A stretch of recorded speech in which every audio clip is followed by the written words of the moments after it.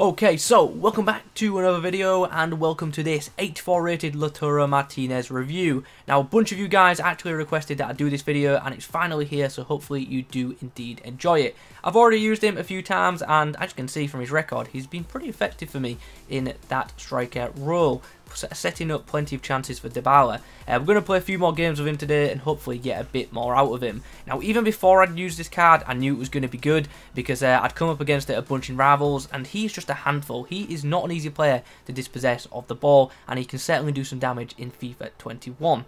So let's take a closer look at this card. 4-star, very, very good for a striker. Also high, medium work rates. In terms of player traits, we have flair and power header, so we will make sure we cross the ball into him.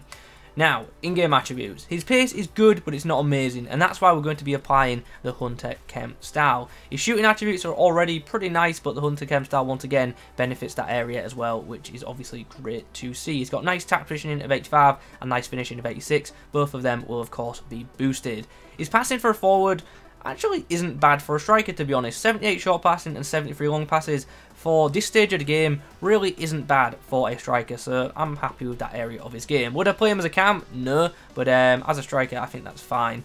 Dribbling, good agility, nice ball control, and pretty good in-game dribbling rating, so should feel pretty nice on the ball. Balance isn't the best, but it's definitely not awful. And then finally, in the physical section, very, very nice stats. Good jumping of 88, nice strength of 83, and good aggression of 86.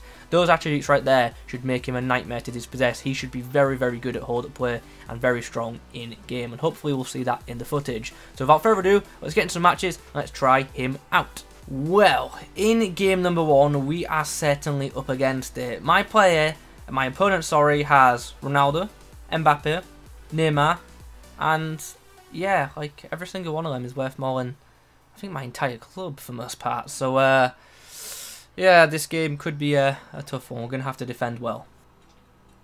Nice chance. Lautaro gets in behind, gets the ball across the box. Oh, Courtois just makes the stop. Dybala slides it through for Lautaro, who's going to try and dance around, put the ball inside, and oh, we should have got one back there. We've got a penalty. And down the middle we go, and there's one back. So half time, as you can see, we are 1 goal down. I actually think I've played rather well, but yeah, his team is just is mad. Like, you can't let Ronaldo and Mbappe have shots inside the box. Ultimately I did, and they're not going to miss. So yeah, we need to be better. Corner here. Lautaro Martinez at the front post. There we go. We get the equaliser. Very nice cross the goal run from cross the defender run. Sorry, from Martinez there to then put the ball across the back of the net, out of the reach of the keeper.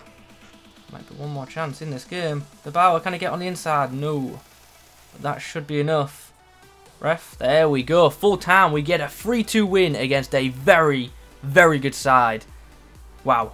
Big second half. Big second half. Next up for us is a team which is still pretty good, but definitely not as impressive or as intimidating as the last one. But he does have some very good players in there. Rodrigo, Richarlison, Adama, a very good backline of Konate and Upamecano with Neuer in net. So very good side. Very, very good side. Early break for Dybala. A lot of space for him to run into too. Ball's across the box and there's Lautaro, perfectly positioned, and that's 1-0. My opponent pressuring me for the first 3 minutes, we break and put the ball in the back of the net. That's what we like to see. Nice. Go on, Lautaro. Get him behind. Go on. Chance. Left-footed. Oh, he's moved his keeper. Good bit of play here.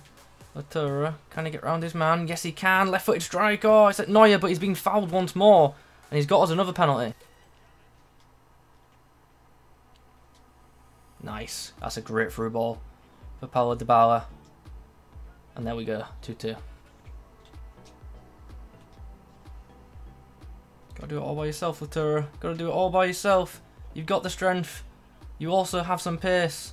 You've come inside, you've done really well. Oh, the shot. Sadly just denied. This attack is not over yet. It's not over yet, and we've got the goal. Tenacious work from Lautaro Martinez. And just like that, at half-time, it's 4-2. It very well could have been 2-1 to my opponent, but we scored 3 goals in very quick succession at the end of that half. Big momentum switch. We are going to make some changes for the second half, though. I want some pace on the wings, so we're going to bring Alphonso Davies and Ansu Fati on, and obviously Martinez will just remain as our striker. Here's a chance. Can we get inside the box? Yes, we can. Lautaro makes it 5. And now there's some serious breathing room in this game. Nice on the 10 there from Martinez before powering the ball into the back of the net. He's set plenty up in this game. He's deserved a goal. Oh, nice pass into Dybala, who's going to return the favour over the top. Can Lautaro get on the end of this? You bet he can. And in the end, Ansu Fati gets a goal. I should have gone for the chip there. I went for the power shot instead, and ultimately I think that cost him a goal because I think he would have finished that chip. And there's full time. We get the win, and it's a big 6-2 win. You won't believe we were behind at some point in that game, would you? And we were getting dominated at that point too, but we turned it around and we got the W. Lautaro with 2 goals and 2 assists as well. He was brilliant in that game. He really was. Time has come to give a verdict on this card, and ultimately it's going to be a pretty positive one. That's because this is a very good striker card. Do I think it's an elite top tier card? No, I don't, but it's a very, very good one, and considering it costs under 30k, I think it does come at very good value for money. In game, I liked how annoying he was for the opposition to tackle. He's not an easy player to dispossess of the ball because he's got really good physicals, nice ball control, and also he's just composed in possession as well. So not an easy player to take off the ball, and that's a benefit. His pace felt good, definitely helped by the Hunter Chem style though, so definitely do advise using that Chem style if you pick this guy up.